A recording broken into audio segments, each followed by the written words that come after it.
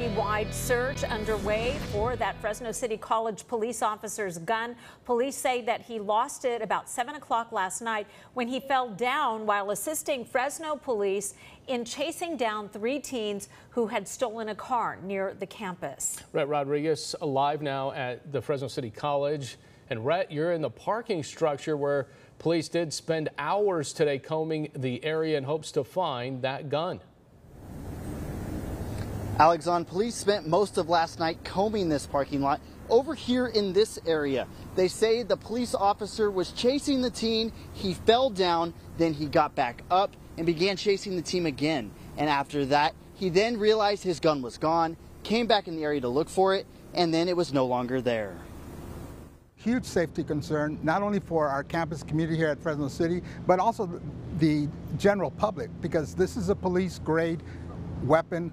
It was fully loaded, therefore someone out there took a police weapon. Fresno City College Police Chief Jose Flores describes the seriousness of the situation after someone found the officer's 9mm handgun Wednesday night. The parking structure, which is a new structure, has multiple cameras, but none captured, 1, the fall, and 2, who took the weapon. A concerned parent reached out to us today saying her child was never notified that an officer's gun was missing.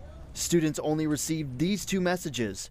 One at 7:11 p.m. saying there would be officers on campus assisting Fresno PD.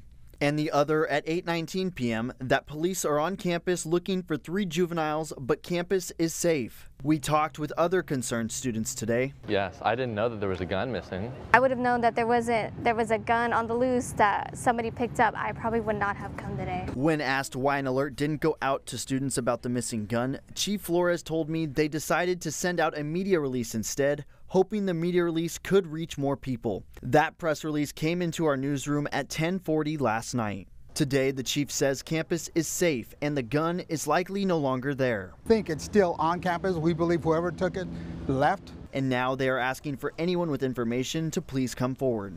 I said if they voluntarily come and return the weapon, no questions asked. If the person who took the gun doesn't turn it in and gets caught with it, they will be arrested. If you are in possession of a stolen weapon, it is a felony in the state of California.